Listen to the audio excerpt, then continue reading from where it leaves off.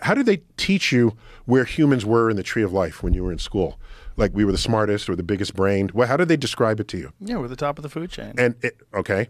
And what did they say about our brains? Just tell me in your... Well, it's the size of our brains that makes us so superior. Okay, but then you look at a magpie. Yeah, but dolphins' brains are bigger. So yeah, 40% larger. Okay, so then therefore what is, whale brains are bigger. So yeah. So then how do they, if there are other animals with bigger brains and we want to stay at the top, what do they say about those other animals? I don't know. What do they say? No, I'm saying, okay, so you know what they did? They say they're inferior? So no. So what they did was they say, oh, no, we don't have the biggest brain. Oh, but brain to body weight ratio, then we're the highest. Okay. Is that accurate with dolphins? Yes. So because they're bigger, much bigger creatures than we are. And when you divide the weight of the brain by the weight of the body, we win. Right. We beat out whales, we beat out dolphins, we beat out elephants.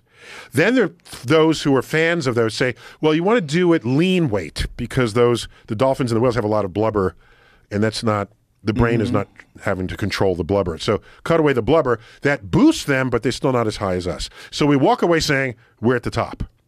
However, what they did not say, which I had to, 40 years later, I learned this, that we do not have the highest brain to body weight ratio among animals, only among mammals. The magpie has a higher brain to body weight ratio than humans do, as do all other mid-sized birds, like crows, owls, eagles, these folks, okay? All have a higher brain to body weight ratio than humans do. So that rule that put us at the top was specifically for mammals.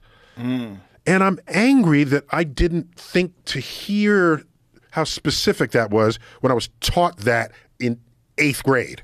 Okay. Well, isn't our understanding of like crows using tools very recent, like within the last 100 years? All I can tell you is any animal that we have ever got to study in more detail than we previously did has shown to be more intelligent than we ever gave it credit for being. Yeah. And you know who has the biggest brain to body weight ratio of any creature on Earth? Who? Some species of ants. Really? 15% of their body weight is their brain. And it's kind of obvious. Some of them, like the whole front section is their head. Right. It's kind of, in retrospect, it's kind of obvious. And ants are very busy doing some complicated things, and we don't know what they're doing. Especially leafcutter ants. They're busy, carpenter ants, leaf-cutting ants, and cross over into termite land. I don't know how big their brains are, but they're busy building stuff. And they work in communication with each other And they somehow. communicate. Yeah. One of my favorite cartoons was 2 dolphins swimming together, and there's a human up, it's like one of these water parks, right? And one dolphin says to the other, speaking of the humans that are up on dry land, they face each other and make noises, but it's not clear they're actually communicating with each other. So I'm just saying, we have Picture of an Look at ant. that. Remember? close-up of an ant. Yeah, that recently released this image, I think. Yeah. Jesus Christ. So... What a horrific demon that would be if it was insects large. with so much detail on their bodies. And to say, well, we're at the top. Really?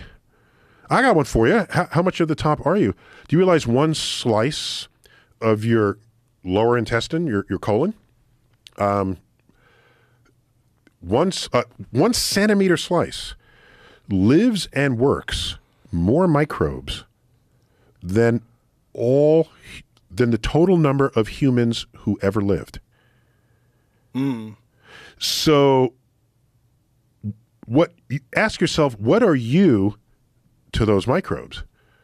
Are you Joe Rogan? No, you are an anaerobic vessel of fecal matter